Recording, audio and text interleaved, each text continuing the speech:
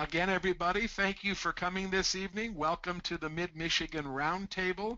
My name is Ken Kavula, and I represent the Mid-Michigan chapter.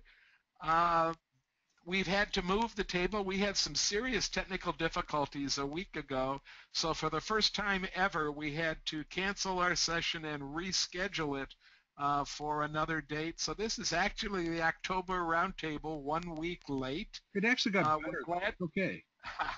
We're glad to have you all here, and especially glad to have the folks from Mid-Michigan here. Folks, you're the reason that we do this in the first place. Of course, we're glad to have all of our guests from all over the country.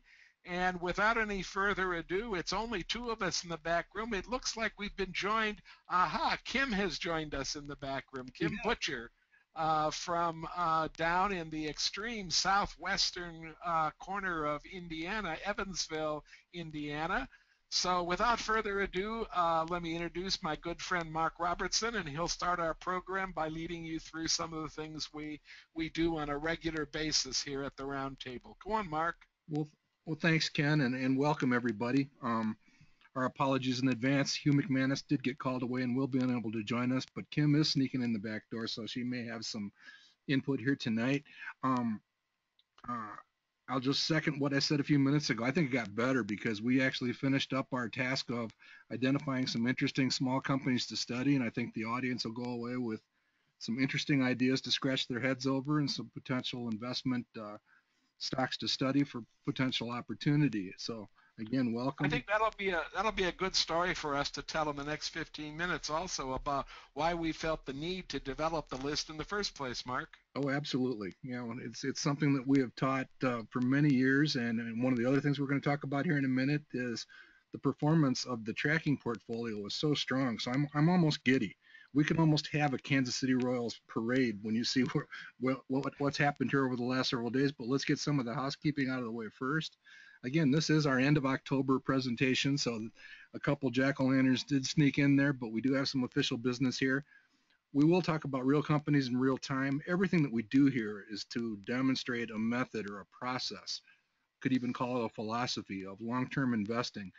Everything is done in an educational demonstration mode, and no investment recommendation is ever intended. Please do your own homework. As you will hear in a few minutes, Ken owns half the companies we're going to be talking about, so we'll just do a few of them, Mark. A few of them. Okay. I think the list would be shorter which ones he doesn't own, but again, we could own some positions in those also. So again, think education, and again, it's for illustrative purposes only. If you'd like to be added, or if you have a friend who would like to be added to the reminder list, that is Ken's spouse, Natalie, nkavula1@comcast.net. She takes care of that and gets the reminders out to everybody. And my email there is in case you have any questions or would like any follow-up. Here's our standing agenda. Again, we've got the jack-o'-lantern there. This is officially our October session, even though we're a couple days into November. Again, a big welcome to those of you that are maybe joining us for the first time, and an equally big welcome to those of you that are returning. We'll spend a few minutes with the scoreboard and a quick reminder as to what we're trying to do here. And in this case, we definitely got treated, not tricked, as we'll show here in a minute. And then Ken and I are going to spend a few minutes on a little bit of an extended session talking about best small companies. It's urgently important to have small, medium, and large companies in your portfolios. That's part of the reason that this portfolio has done so well. It's part of the reason that many of the portfolios out there in the community do well, because small, medium, and large, that all of the above type investing that we talk about all the time is extremely important. So we usually set aside October as a month to celebrate small companies and explore and discover small company investing opportunities, because we know we want enough growth in the portfolio. We'll talk about a challenge a little bit. We had one done for us. Cyberonics will disappear from the tracking portfolio. We'll take a look at that. I'm going to present Forward Air, ticker symbol FWRD. Ken is going to present Polaris. That's a repeat selection, and Hugh was unable to join us, so we probably still will have a cage match, one-on-one, man-to-man battle of Polaris versus Forward Air at the end of the session.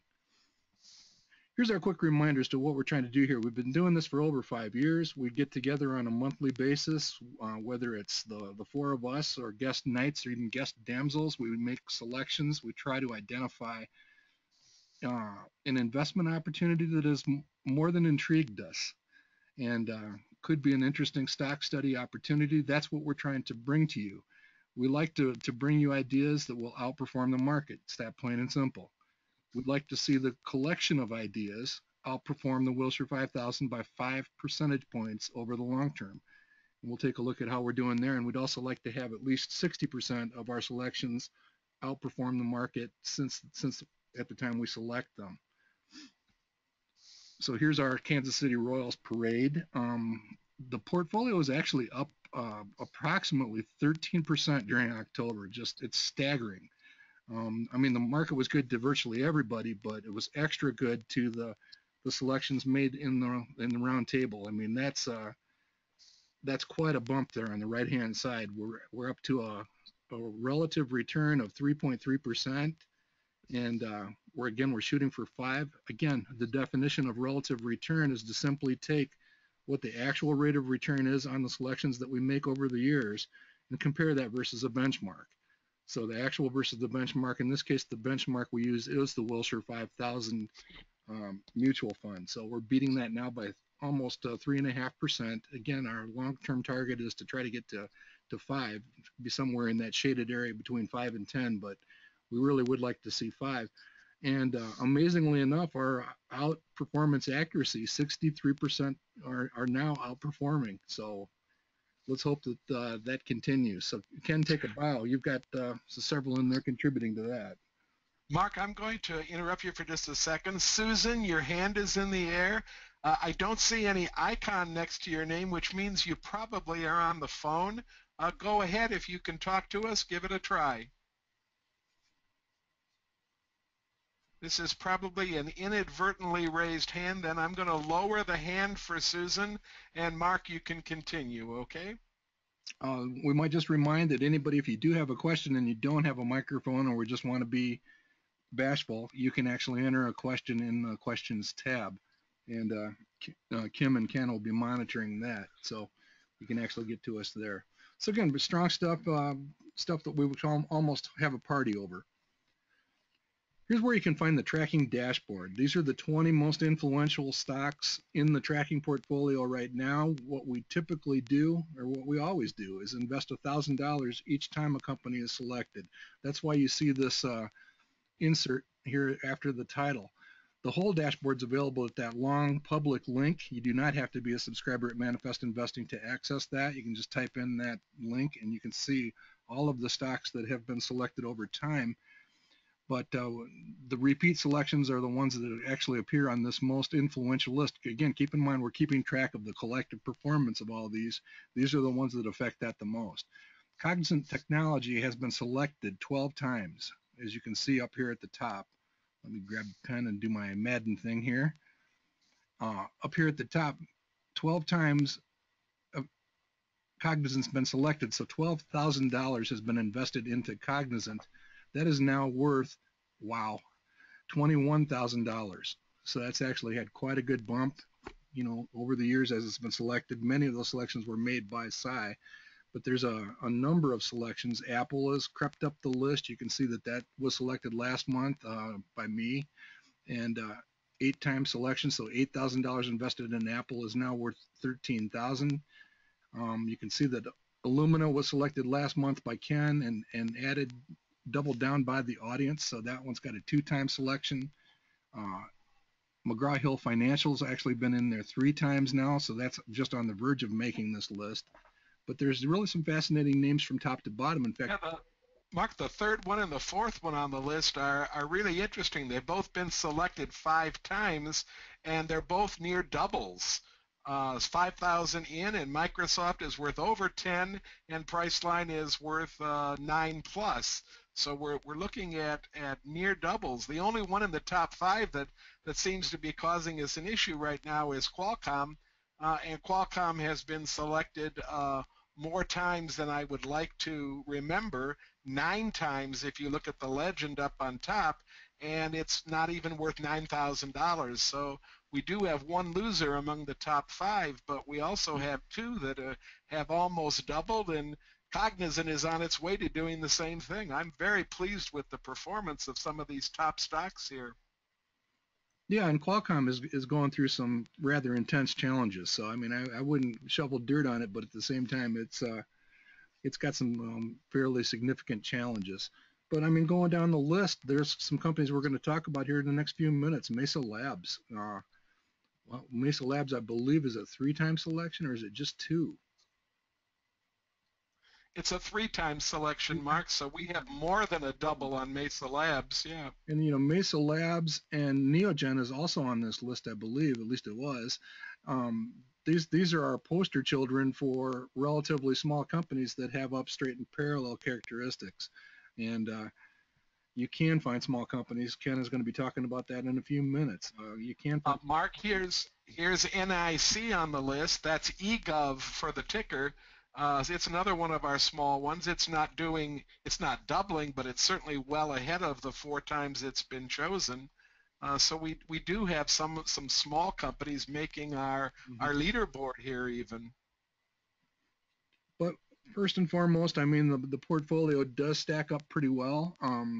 Just taking it through a quick look at the overall portfolio. Now we've left out a whole bunch of companies that are right in here. But the overall quality of the portfolio is strong at 84.6. Again, we like to see anything above 80. The return forecast is just short of 11%. We would like to see that a little bit higher, up around 12 or so. But probably most importantly, the overall growth rate of the portfolio is checking in at 10. We'd like to see it add up to about 11. The only way to do that is to continue to select smaller, faster growing companies as contributors to the overall portfolio, and that is a subject we'll cover tonight. But that 10.2% is okay. We're getting a question about Cyberonics, Mark, so maybe we should deal with what we're going to do with Cyberonics. That's a good segue, isn't it? Go ahead and brag, Ken. Well, this is a company that I presented a while ago. Small companies in your portfolio don't always have to end up being medium-sized companies or large companies. Many times, great small companies end up disappearing because they're bought up by the big guys. And usually, when a company is bought up, you're getting a pretty decent return on your money. So here's Cyberonics being bought up. It was currently trading at around, I don't know, $68, $69. There it is up in the corner, $69.09. And once the buyout was announced, my philosophy has always been to take the easy money, make the sale, and move on and look for something else that has a really good potential attached to it. Usually closing these deals takes a relatively long period of time, and during that period of time between when the deal is announced and when the deal is finally closed, the money invested in whatever the stock is tends to be fairly dead money. It might go up another quarter or 50 cents or maybe even another dollar, but essentially it's going to be fairly flat, and the price of the stock is going to hover around what's being offered by the acquiring company. So I think it's a great time for us to pat ourselves on the back about Cyberonics and close the positions out. I think we have 2 positions in Cyberonics, right, Mark? That is correct. The audience did agree with you, so you both get a huge feather. One of the things I like about what the graphic that you're seeing on the screen here is, you can take and put all the number crunching aside. This is a Finance Yahoo graph where we created on the day of the selection. Back, I believe, in September of last year. You can see it on the far left here. Basically input it at the same time, and what you're actually looking at here is a graphical representation of relative return, because the relative return is the difference between these two numbers. The actual performance of the stock is 37.4% since the time of selection, whereas the Wilshire 5000, which is the red line, we use this mutual fund to emulate to track the Wilshire 5000. That's gone up 4%. So again, the selection by Ken and the audience has gone up 37. The Wilshire 5000 has gone up 4. we like that. That's a good thing. And you're literally looking at relative return for this particular decision that was made. So pretty cool stuff. We good on that, Ken? Any So questions outstanding? it's just there's only two votes going on, Mark, yours and mine. So I vote to close the position out. How about you? I'm good with it. And I mean, it stopped trading on the 15th of October. So, Okay, so out we go. all right. So let's go ahead and talk about our educational topic for tonight. I think it's one that will, it helps everybody. It helps Ken and I do this every year when we do this, and audience seems to enjoy it too. We were advised a few weeks ago that the Forbes Best Small Companies that has come out for 36 years, and we have always looked at it. We have, years of results going back 10, 12 years where we've looked at it as a community, was being discontinued or given a hiatus. I hope they're just taking the year off. They switched it to a feature on private equity stuff, which again, that doesn't make a lot of sense to me, but that's what Forbes has decided to do. So when I advised Ken of that, he said, well, maybe the thing we ought to do is just kind of do what they did and add our own wrinkles to it. So I'll let Ken describe what we decided to do to generate our version of the Forbes Best Small Company list. I think Well, it you'll was find it interesting. it was a sad day in the Kavula household when I found out that Forbes was not going to publish this best small companies list. I had used this list for, oh, I don't know, as many as 10 or 12 years to come up with really good ideas, really good, solid ideas about small companies that were flying under the radar and that we weren't necessarily even covering in manifest investing, and that I wasn't seeing when I searched through value line sheets and things like that. Well, without that list, we decided we might have enough data to create our own list. So we decided to set some criteria down, and we wanted the criteria to be easily understood by our investing audience, the community that comes to the round table and that we talk to on a regular basis. So we start out by saying that our definition of a small company was going to have revenues less than $1 billion. Now, I know that's a little bit different from Better Investing's definition, but I also know that Better Investing is rethinking this particular number. I've been in contact with people in the education department at Better Investing, and I'm not so certain that our 1 billion number is going to be far off the mark once the new Better Investing Investors Handbook comes out. So we said small to us, less than 1 billion in revenues, and we have been telling folks for years that George Nicholson suggested that revenues for a small company were usually in excess of 12%, that was the benchmark for a small company. So we decided to back that up just a touch, and we said not only do we want revenues less than $1 billion, but let's look for anticipated sales growth going forward in the neighborhood of double digits. So we wanted 10% or better. We also wanted to eliminate some of the extremely small companies. So we said, let's set a floor on these companies at $50 million. Now, a company that's generating only 50 or 60 or 70 million dollars in revenues is still extremely small, but we knew that there were many companies that were putting out revenues less than 50 million, and we decided to exclude them. That's the same kind of method that Forbes was using in pulling together its list. We also wanted to not consider penny stocks, so we chose an arbitrary $5 number, and we said the stock should be trading at least at $5 or more. And we were going to try to take our list after we did the initial look through, and we were going to try to sort it by manifest quality rating and come up with the 50 best from the list of companies that fit those first 4 criteria. We also were going to do the same thing that Forbes had traditionally done for all of the years that it published the list, and that was to exclude asset-based businesses. Now, that's a kind of higher level vocabulary, so let's talk about it in real simple terms. Essentially, we've excluded anything that bases its business on collecting assets and storing them. So we're talking about banks, we're talking about savings and loans, thrifts, we're talking about insurance companies, we're talking about asset managers, such as mutual funds, things like that. And that excludes from the consideration most of the companies in the financial sector. It still does leave us with companies like Visa or Credit Acceptance or MasterCard. Now those Visa and MasterCard definitely aren't small companies, but these that handle assets, we were deciding to keep in the mix to start with. And it also does include companies like Brown and Brown or Marsh and McLennan. Those are insurance brokers, not insurance companies. So we essentially set these standards. They're very, very similar to the Forbes standards. And then all we wanted to do at that point was to reduce the list to 50.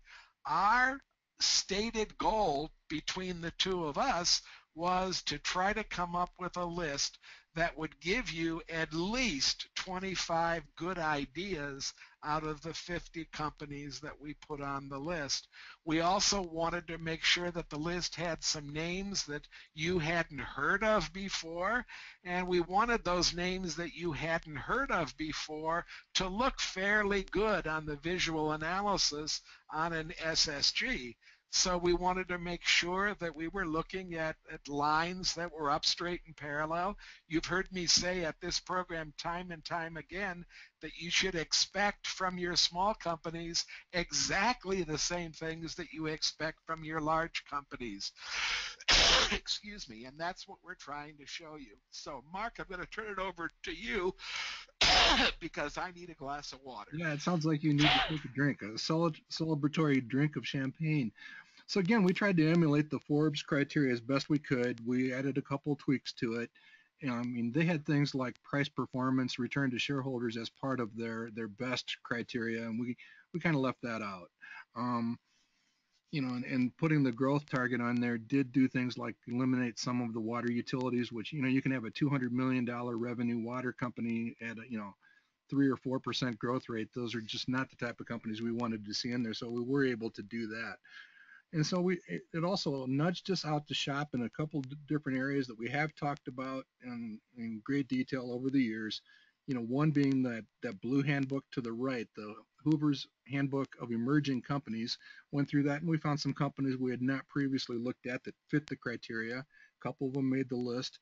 And the other thing that you may have seen us do, if you're a Manifest Investing subscriber, we went through and described the most successful or best small company mutual funds. So one of the best in the business is listed up there at the top, Brown Capital Management Small Company Investors. You can see they've got a gold rating and 5 stars from Morningstar. What we did is we grabbed the 10 or 12 best companies that we could find and literally dove into their portfolios looking for unidentified companies that we were not yet covering to see if they would qualify for the criteria and possibly end up on the list. One last thing before we flick the page for you. Again, we're not talking about return forecast here. We're talking about small as defined by these criteria and best by quality. So we weren't shopping for necessarily whether they were on sale or not. We just wanted to identify the best. We'll cover that separately. High quality and possibly on sale, we'll take a look at separately. Well, here's the second 25. We're going to actually stick to the 50 because what we found is when we put the companies in the hopper, ended up with a list of slightly more than 50, but we wanted to have a cutoff at a good or excellent quality rating. So now in order to make this list, you would have to have a quality rating of 75. The list is sorted. I mean, it's screened by the company has to be within that sales range. That's annual revenue, so 50 to a billion. There is one bogey on there. That's a bad number for number 50. Their annual revenues is actually 830 or so. And you can see that all of the sales growth forecasts are in the double-digit range. So there are some return forecasts. We'll come back to that, but they are ranked in that final column from highest to lowest quality ranking. So it's an interesting list with some companies that are pretty high on our radar screens, but a few that are not. Anything reach out and grab you, Ken, as you look down that list? Well, this is Kim. One thing I can say, number 50 there, SS&C Technologies. Mm-hmm. That is in my local town. What the guy who founded that company went to a high school here, and he came back because that's based out of Connecticut, and the cost of employees and doing everything is cheaper in Evansville, Indiana, than it is in Connecticut. And what they do is all the auditing behind the scenes for uh, index funds and ETFs. So they do all the accounting for them. So that's a real sticky business. Yeah, I didn't know you were going to come in on this one. We actually did put together a quick graphic on the company, and yeah, I mean, they do a lot of number crunching stuff for the financial services industry. So it actually operates for the most part out of Evansville, is what you're saying? It's based out of Connecticut, but they opened up an office here, and they just went into a bigger office building. You know how you find a stock and you think, oh, I need to watch that? I found this stock when it was at 18, and the last time I looked at it, it was like at 70. I went, dang, it's one of those ones you forgot to go back and look at it again. Mm-hmm. Well, as you can see, that's a fairly attractive visual analysis on the guide there, and they actually do a lot of work for a bunch of the money management firms, so pretty interesting. Mark, I'm going to answer or ask a few of the questions that have appeared. Don wants to know, what's the significance of the asterisk after the name of a company? Yeah, the asterisk just simply means that it's not in the value line standard edition. So if it's in the standard edition, for example, Plantronics, there's no asterisk.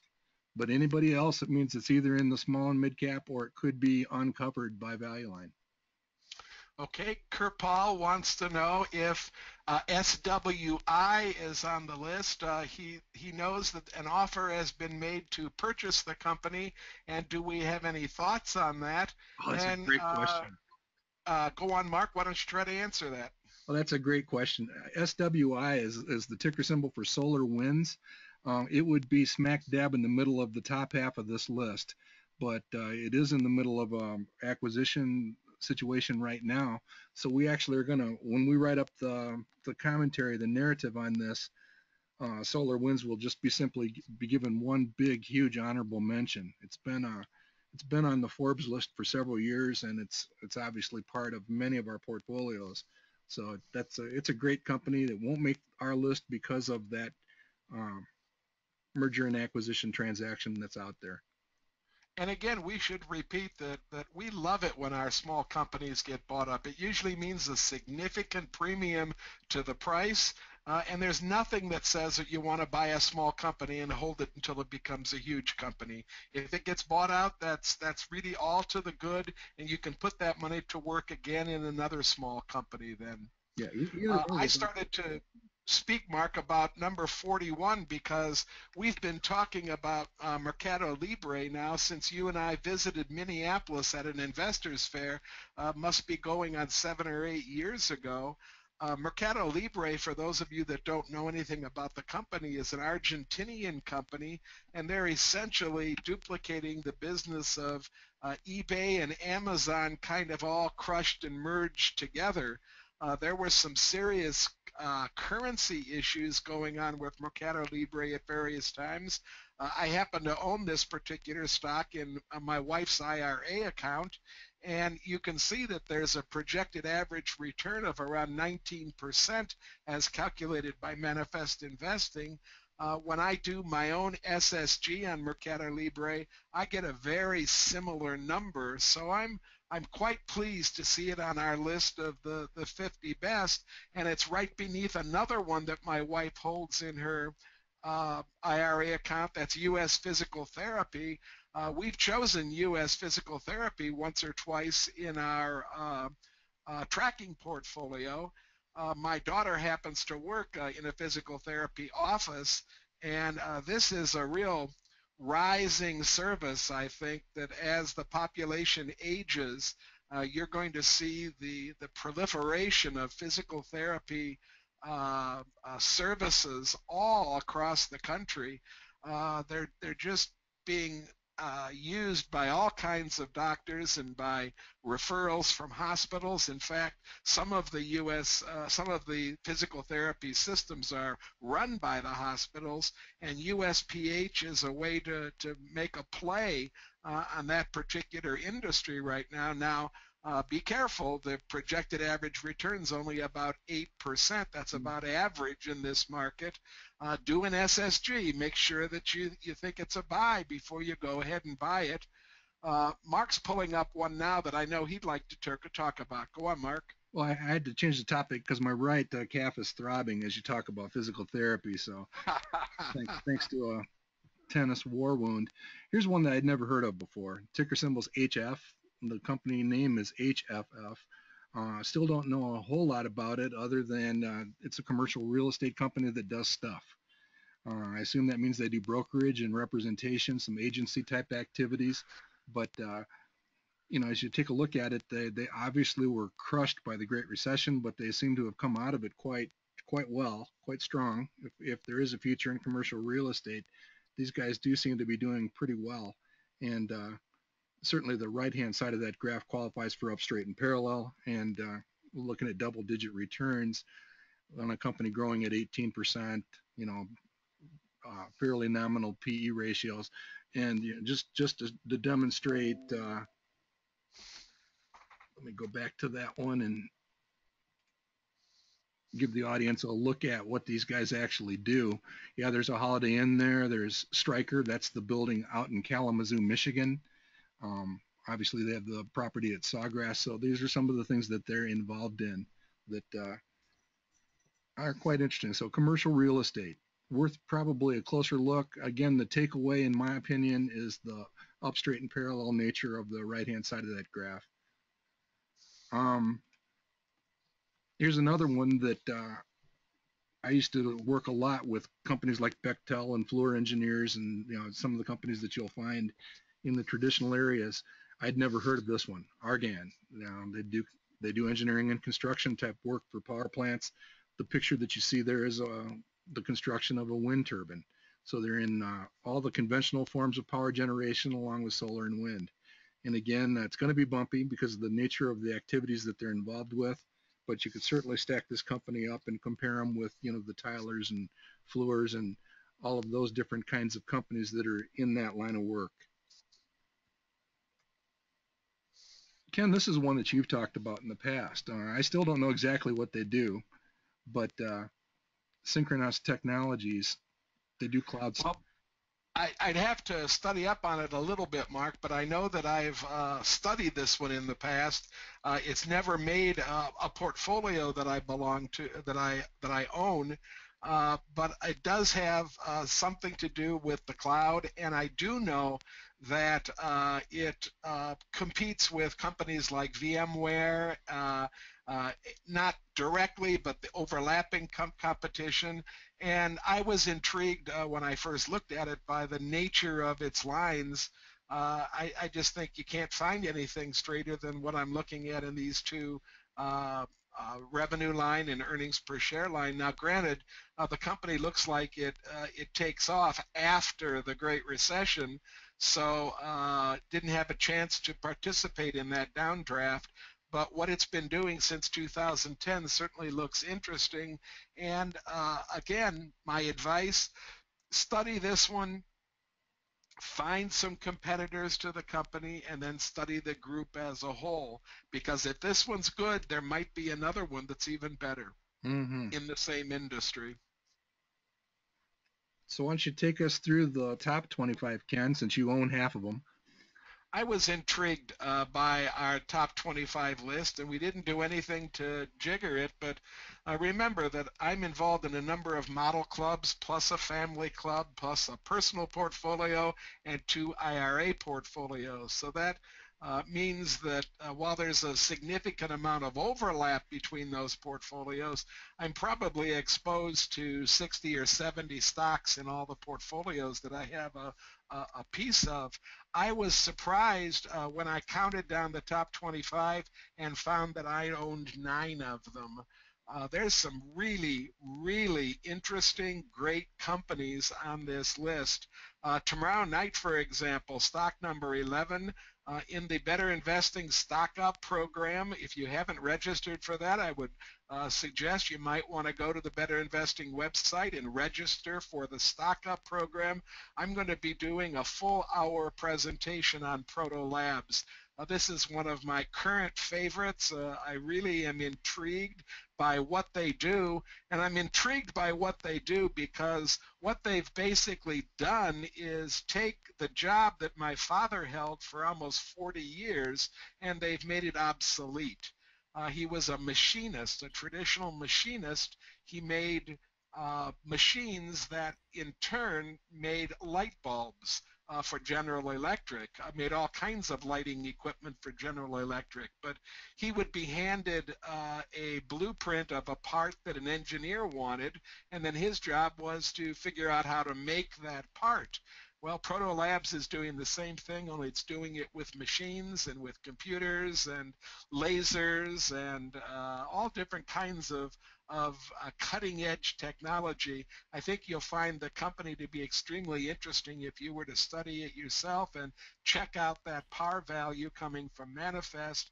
I will tell you that even a very conservative stock selection guide still gives a par in the lower to mid-teen area. I also love the company Mesa Labs right beneath it. You might have remembered that we said it was in our top holdings in the tracking portfolio.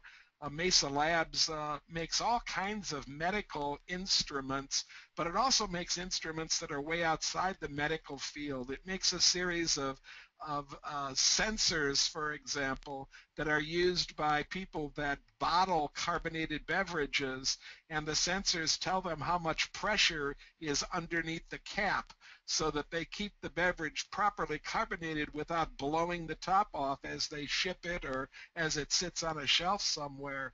Up near the top, if you like auto parts, and there's some great auto part companies out there, and the auto industry right now is just going gangbusters. Take a deep dive and study Dorman products. You might be pleasantly surprised to see how classic the SSG is for this particular company. And you might be also surprised to find out that there's a lot of business, a lot of money to be made by doing things that don't sell directly to the major automakers throughout the world. Dorman Products sells most of its material, most of the things that it manufactures, sells it to auto supply shops and companies like O'Reilly Automotive or AutoZone or places like that. And then just 2 more. NIC, the number 14 on the list. EGOV is the ticker symbol. This is a great story about a company that is helping folks in state after state after state enter a computer platform and do a lot of things in conversation with their state government that they used to have to go to Secretary of State's offices or places like that. eGov sets up these portals, and they do it in an extremely efficient way. I won't spoil the whole story, but it's a really great company to take a look at. And then one of the most recent purchases from one of my investment clubs is Boston Beer. Every now and then you need a refreshing beverage, and Sam Adams, which is the major brew coming from Boston Beer, hits the spot. Notice that par value of 13.8. Just a little bit ago, within the last month, that par value was even higher, and Sam Adams was a really good buy at that particular point.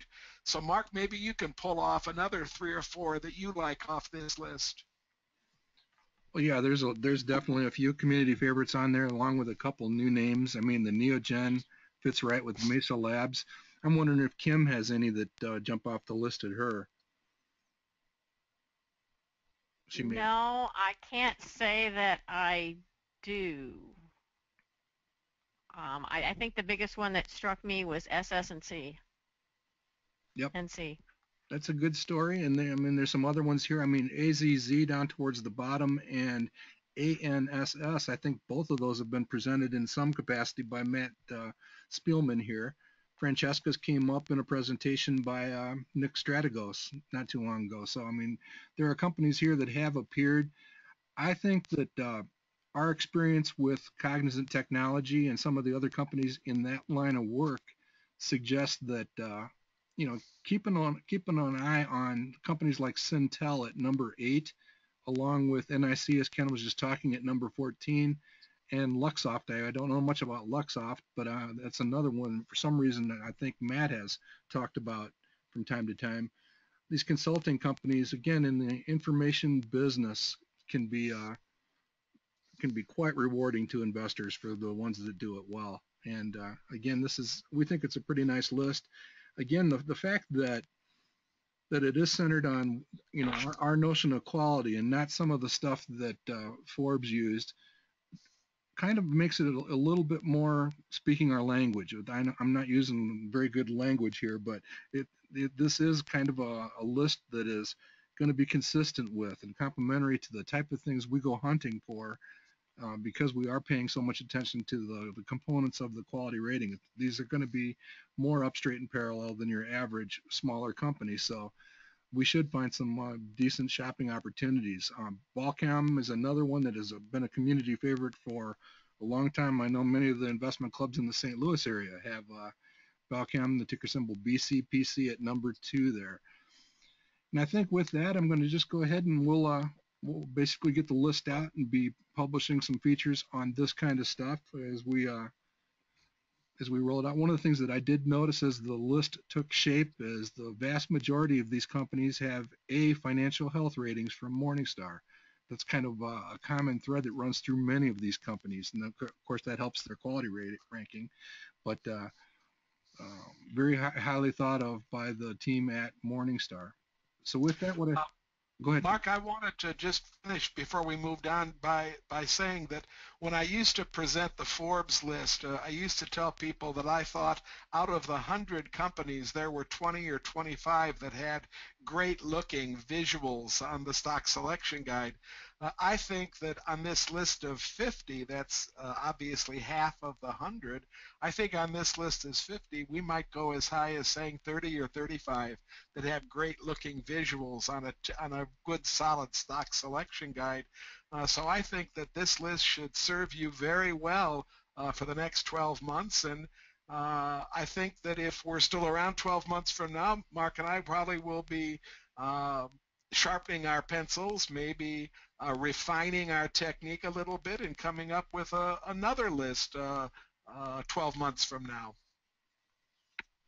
Yeah, sounds good. It's something that we've done for the better part of 15 years in one way or another. So it's, as Ken was saying, as we started this segment of the program, I mean, some of these companies, Mesa Labs is a great example. It's got a high return forecast now, but I think it's up like 8 times, 800% over the first time that was mentioned in one of these sessions. And, the other one I think we can tip our hat to maybe for the last time here, BioReference Labs, ticker symbol BRLI. That's a company that was held by so many of us that we definitely discovered doing this sort of thing the better part of 10 years ago. So it can be a really, really rewarding thing to run into some of these companies and catch them when they're just coming out of the chute. All right, so let's go ahead. I'm going to go ahead and use the number 1 position company as my stock for tonight.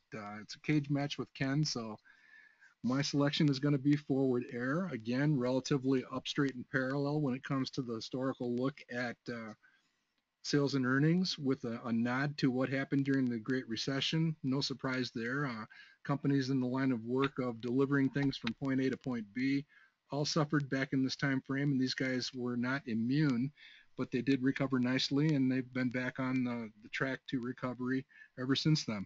Company compares very favorably with another company that we've selected in the past, C.H. Robinson, ticker symbol CHRW. CH Robinson's a little bit bigger, so it wouldn't qualify for the Forbes list, but again, this is a fairly formidable company. It meets the double-digit sales growth forecast. You can see that I'm using about 12%. That's based on that red trend line through all the information there. Again, keep in mind that we do embed the 2015 and 2016 estimates for sales and earnings as we calculate our trends. The net margin has been pretty stable in that 8% range. And with a PE ratio somewhere around 20, we do get a handsome return forecast or projected annual return of 17 or 18% for this company, and that's not too shabby these days. It might be down a little bit. The company is up here just in the last few days. Here's a look at the profitability characteristic of the company over time. Again, you can see the Great Recession shown here by this deep dive. Not as deep as the other guys, but still fairly deep dive during the back half of the Great Recession. And you can see that they're settling into that, again, 7 to 8% range. Value line might actually be a little bit higher in the long-term forecast. P/E ratio has been hovering around 20, so anything in the neighborhood of 20 makes a lot of sense to me. And so both of those characteristics are pretty stable. I really was, since I'm in this cage match with Ken, I really wanted to bring all the energy and all the pizzazz and flash and everything I could muster for tonight's session. You know how Ken puts together those presentations where he goes to investor relations and he clicks through and he gets presentations made by the company professionals, and he brings the highlights to us and tells us how it matters to our analysis and all those flashy things. Well, with this company, I ran into a little bit of a roadblock, and there's no pun intended there, but I discovered this is what they basically use to prepare all their presentations.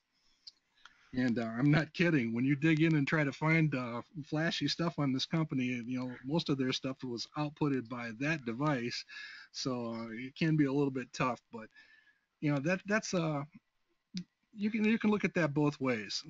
Frugality comes in a little bit there. Maybe reporting only what's required, all that kind of stuff. I mean, I have a lot of respect for companies who don't overdo it with that kind of stuff too. So maybe the Underwood isn't such a bad thing in this case. Try writing a term paper on one of those, Mark. I recall the days when that is a carriage return, by the way, for those of you that have never seen one. There's a carriage return up at the top of that thing. So wild stuff. Anyhow, this is a world-class delivery company, logistics/delivery company. They are nationwide. They're headquartered, again, not too far from Kim down there in southern Indiana. They're across the border over in Columbus, Ohio. But they're pretty geographically distributed, and they're a major player, very successful and a very reliable firm in what they do. So I'll just close with just a nod to that Forbes list. They've been on the list for a few years. It says here 2007 through 2012. So they have been listed among the top 200 small companies for years. It's been a company that has really executed their delivery strategy and been an excellent, well-managed company for years. And they look pretty good right now. So I'm going to add Forward Air, ticker symbol FWRD, to the tracking portfolio for the roundtable. So with that, we can go ahead and take questions. We're doing fine on time, Ken, and you're going to be doing Polaris, so we'll be doing. Right, I haven't got it. We're pretty well caught up with germane questions right now, Mark. We do have a couple for after we finish, but for the most part, we don't have any questions on Forward Air. So let's move into Polaris, okay? Okay. We'll start by looking at the lines, and I'm pretty impressed by what I see in these lines. I'm looking for the Great Recession, and I really don't see that much of a disruption happening. A little bit of unevenness in the earnings year to year occasionally, but generally the trend is up.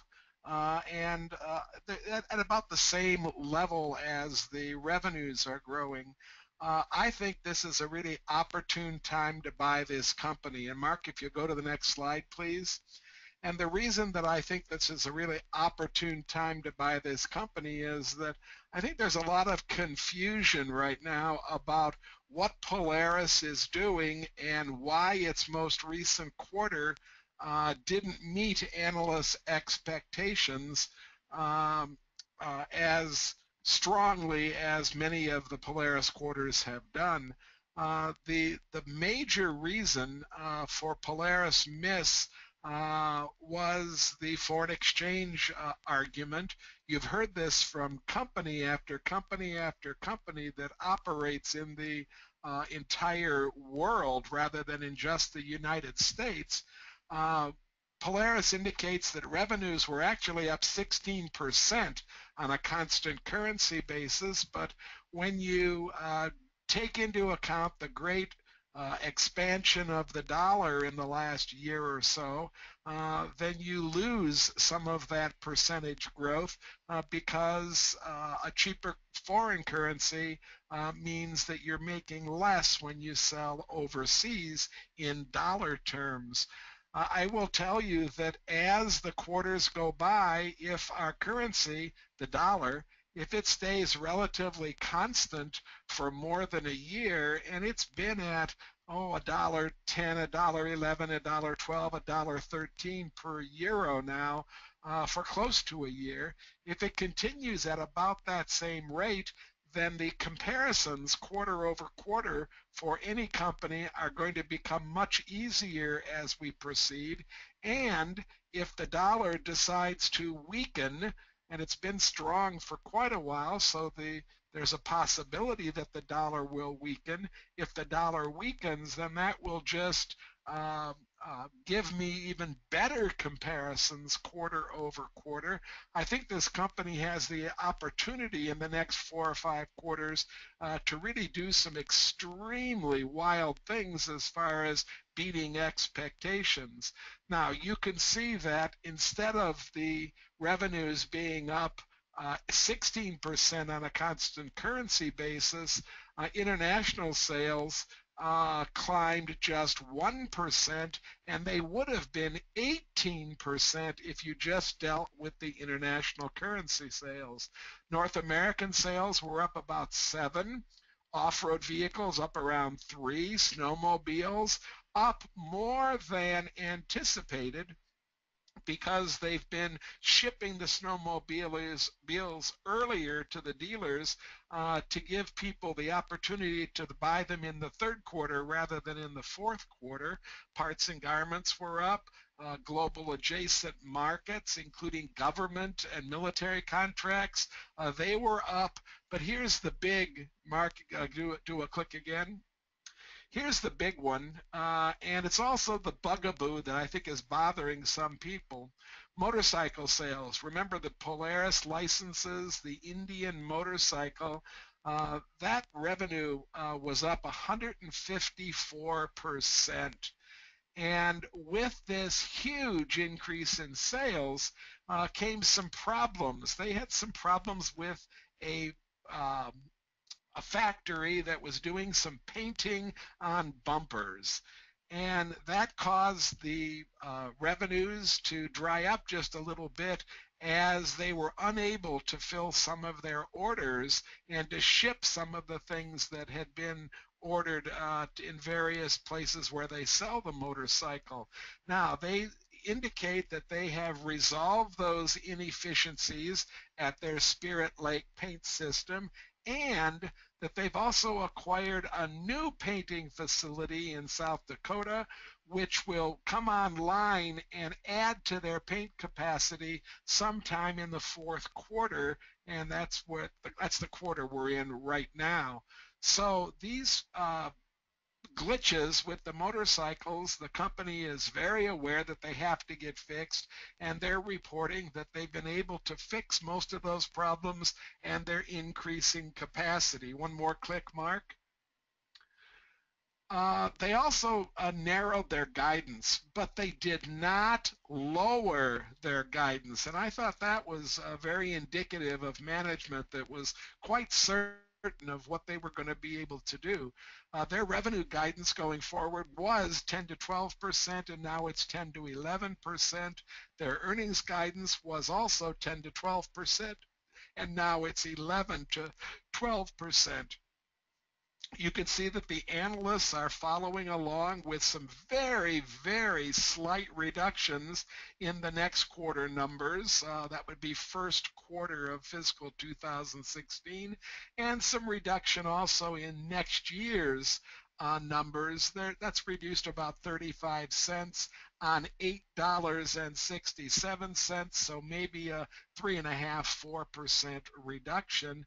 Not enough for me to become unduly concerned about at this particular moment.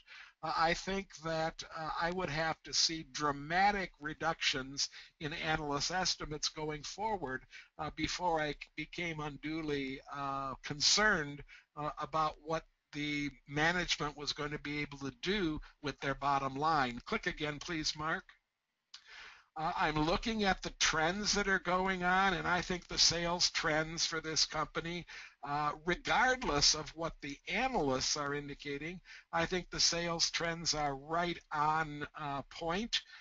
They're moving the same as they've done for the last 3 or 4 years, and I'm very pleased with that. Earnings a little bit behind, but I've already talked about the issues that they have with currency and the issues they have with their motorcycle division. I've estimated sales going forward at about 11%. Remember, the company has guided us to 11% as the high end for the next year. I'm trying to estimate out 5 years in the future, and I think that somewhere between 10 and 12 is a very realistic number for 5 years into the future, and I've settled on 11. Click again if you would, Mark. I've put that 11% into the preferred procedure, and I came up with 12.5% EPS growth. I did a little bit of adjusting on the net profit, a little bit of adjusting on the number of shares, and again, I'm coming into the same ballpark as the company is setting for a 1-year goal, and I'm trying to decide 5 years into the future. I think this is certainly a reasonable number. One more click, Mark. That gives me a return of somewhere in the 17 to 22% area down at the bottom of the SSG right down there. I'm very comfortable with buying a company that's in that kind of return. Notice that I have an average PE of about 17.5, maybe 17.6, something like that. I have adjusted for the most recent 4 quarters when I prepared the SSG. That's what that $7.07 is doing instead of the $6.65 that came from the most recent fiscal year. All in all, I'm comparing my SSG to get some validation and some, I just want to understand whether or not I'm in the right ballpark. So I like to look at a number of different sources, and of course I took a look at Manifest Investing. One more click, Mark. Here's the Eagle for Polaris. Notice that Mark's indicating about a 20% par value. That's right smack dab in the middle of my par number and my total return number. His PE is 17. I think I was using 17.5. So we're right smack dab in the same place with that. My sales number is a little bit less. I was estimating sales at 12.5 rather than 15. So all in all, I'm very happy with my SSG. It's a little bit more conservative than Mark's, but it's certainly in the same ballpark. One more click again. I'm not concerned by that yellow background up there. My par on the day that I captured this screen was around 7.4%, and the top of the sweet spot was at 17.4%. I don't mind a stock that's 3 or 4 points above the top as long as it's carrying an extremely high quality rating. and this stock is carrying one of the highest quality ratings in the database at 97. When I look down at the bottom of the quality features, I can see that it's getting maximum points for financial strength, and for a comparison with industry sales growth numbers, it's getting above average points for EPS stability, and it's getting above average points for a comparison with industry net profit margin as well. That 81.8 is a raw score, and that raw score converts to a 97 97th percentile. That means that 97% of the companies in the database have a lower quality rating, and only 3% have a higher quality rating than this particular company. I don't think there's any more slides, are there, Mark? Nope, that's it. Okay, so I'm going to ask that we take another position in Polaris, and no matter who wins the cage fight, Mark, I think we're presenting two excellent companies this evening, and I'm not sure we're going to have an issue with either one, no matter which one the audience finally picks. So let me launch the poll and see where they come down. Well, it's clearly a battle between a fresh new idea and a recycled, warmed over.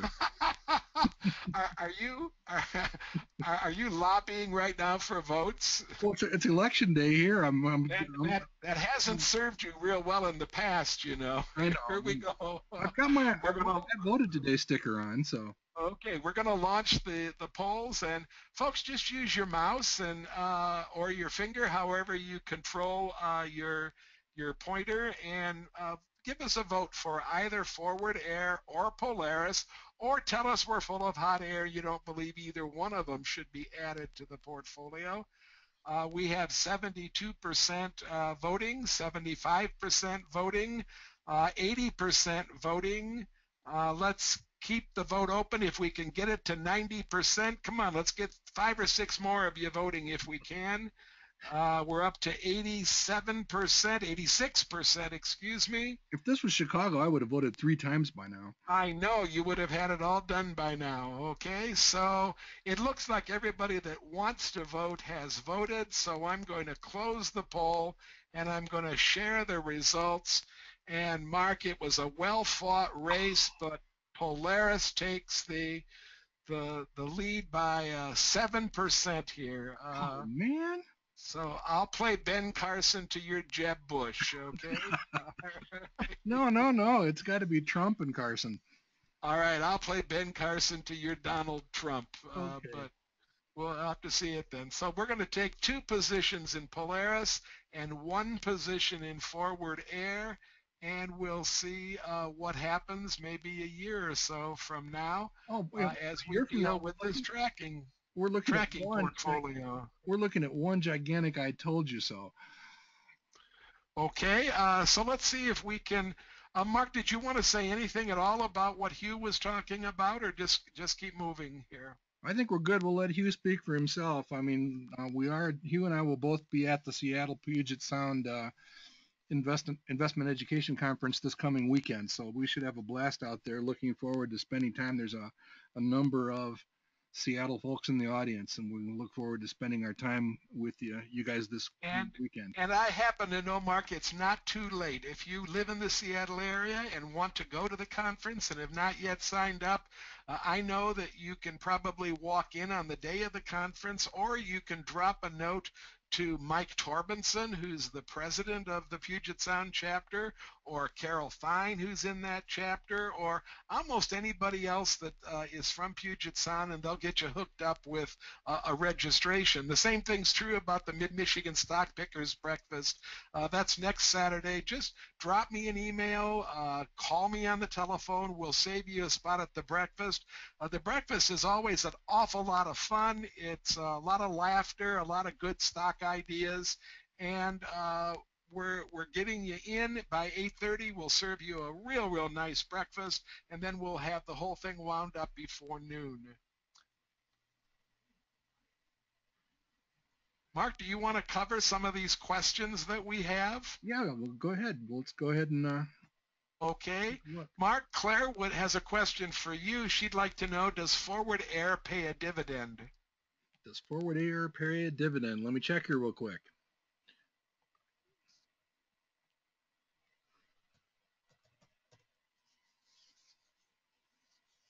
Yes, about 1%.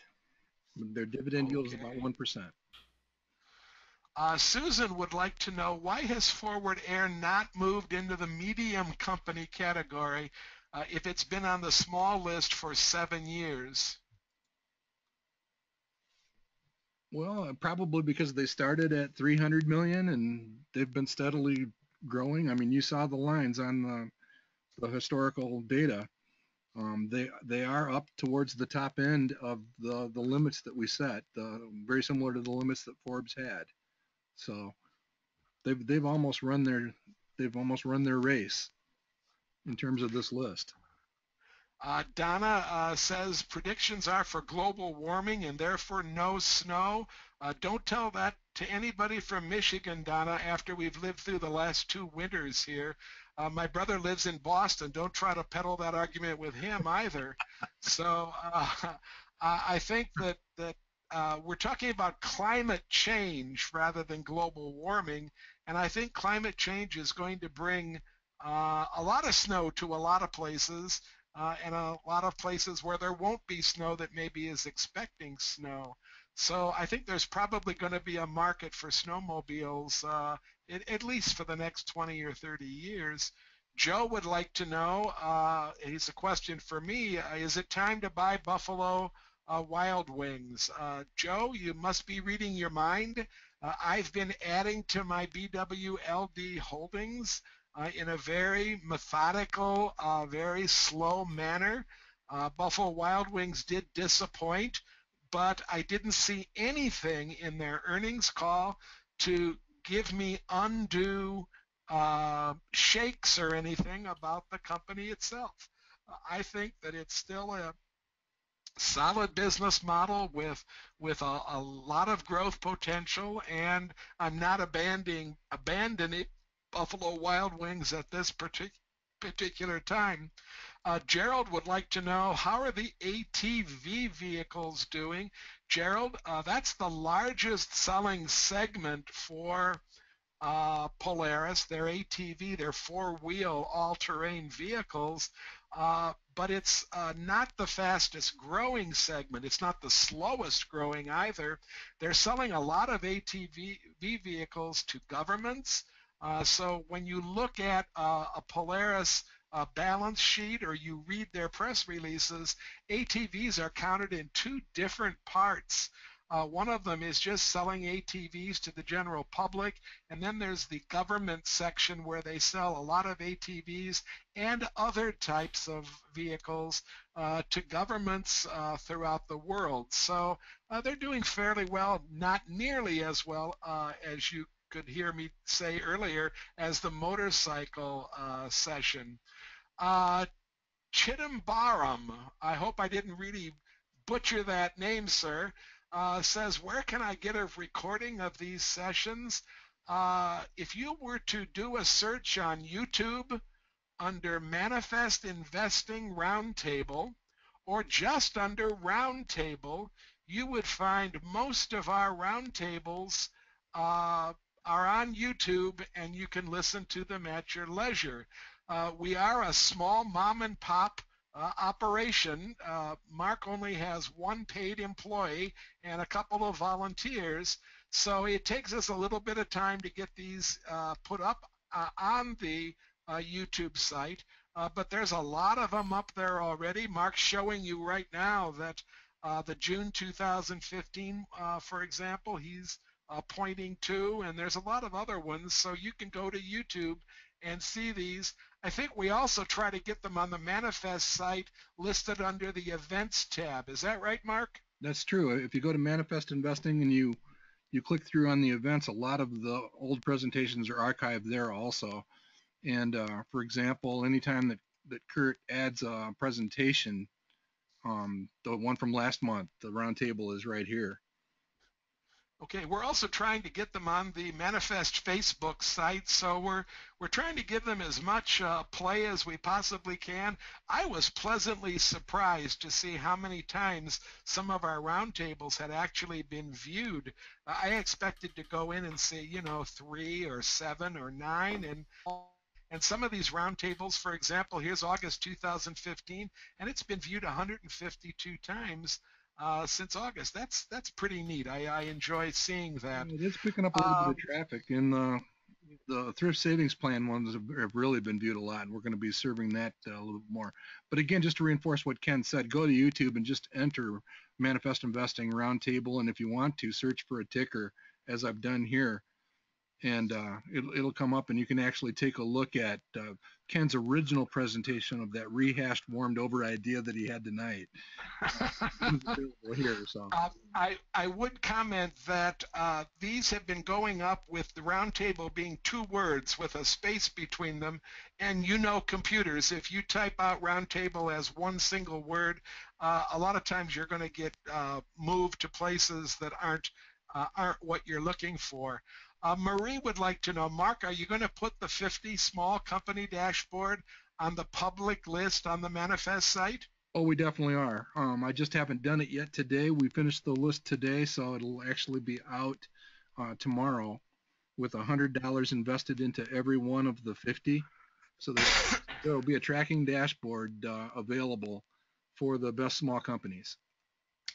Faith would like to remind everybody that once you get to one of the roundtables, if you click the subscribe button on the YouTube site, then you'll get an email every time a new one is posted. So if that's just a hint for those of you that are at YouTube on a regular basis, subscribe to this particular channel, and then you'll get some advice when a new one ends up coming up. Henry would like to know, why don't we consider staple stocks like Kraft or Cisco or Whole Foods or Kroger or any of those stocks? Why don't we consider those when we're looking for stocks to add to the tracking portfolio? Mark, anything at all? We do. We consider all of the different opportunities in the spectrum. It's just a matter of whether or not they qualify at any given time. Let's take a look at the portfolio just for kicks. I think we probably do have some consumer staples in the portfolio. This will take a second because I have too many dashboards. Okay, while Mark's doing.